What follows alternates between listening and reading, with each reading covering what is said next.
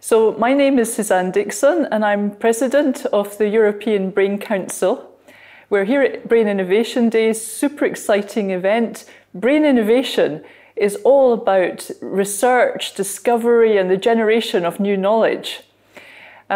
We've heard some fantastic presentations with lots of new innovations, and they're important on one hand to understand how the brain works in health and in disease, and on the other hand to work towards new treatments. And we've heard about so many that are at different levels of development at this meeting. It's been fantastic.